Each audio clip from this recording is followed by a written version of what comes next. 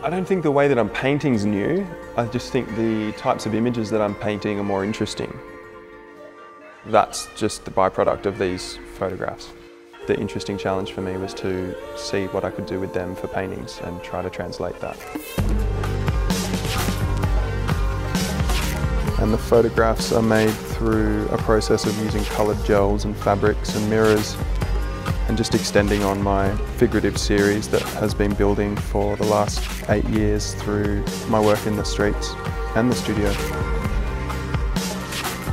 And the creative process through painting is fairly reflective of what I'm doing through making the photographs.